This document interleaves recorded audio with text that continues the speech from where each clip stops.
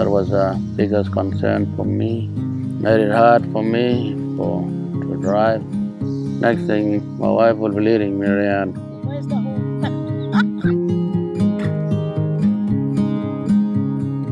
Within Central Australia, the only other place nearest that you can get cataract surgery is either in Darwin or in Adelaide, so 1,500 k's in each direction.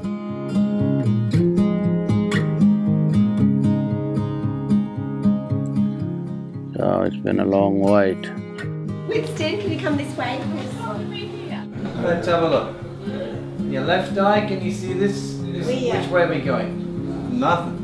The patients have got many other things going on in their communities, council responsibilities as elders, because most of these patients are the senior Aboriginal leaders in their communities. Winston, when we do the cataract operation, you actually need to spend the time with the patient. That's actually where you build the trust and the mutual respect. and it then blocks the light getting in. But the way he was talking and treating me, I was happy. I was quite happy. We don't pull your eyeball out.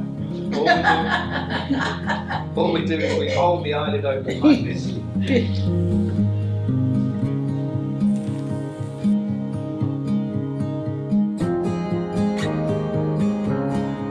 We can keep people independent. We can keep the elders being functional members of the community.